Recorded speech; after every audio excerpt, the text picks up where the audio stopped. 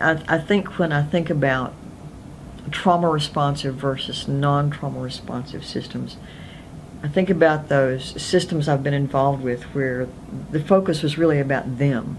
It was agency centered or agency focused, and maybe because the model in the organization was they were healthy and I was sick, they were condescending at best. They couldn't help but be.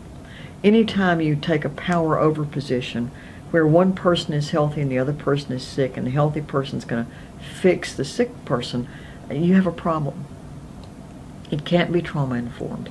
The focus still there is on what's wrong with someone instead of what happened to them. Oftentimes, and I think this is still a concern, where interventions or what's called treatment is forced on people because somebody knows better than somebody else. And trauma responsive systems are much quicker to figure out that just because we have a description that we call a diagnosis of this person's behavior, we don't know anything about their story, about what this behavior means to them. We don't know what happened to them. We don't know how what their frame of reference is.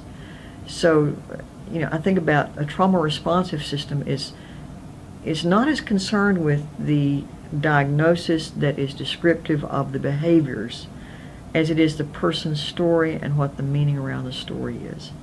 Because, to call someone, well, here's a classic. Just because a cat has kittens in an oven doesn't make the kittens biscuits.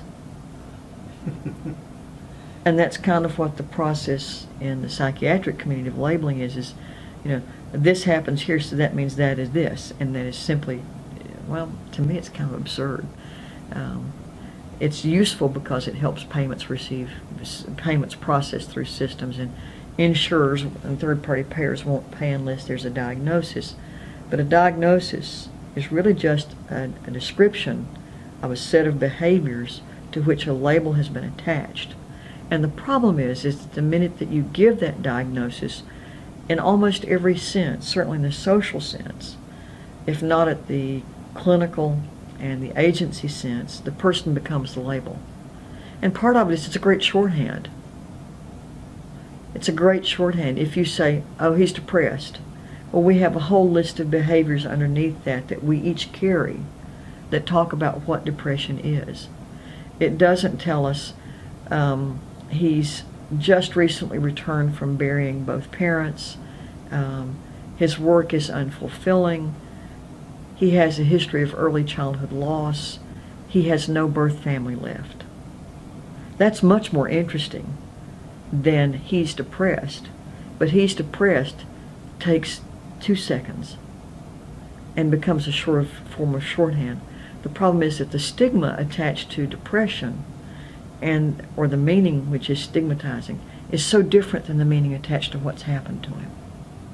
And when we look at what happens to people, what they're doing, their behavior makes a lot more sense than if we just chunk it in that category.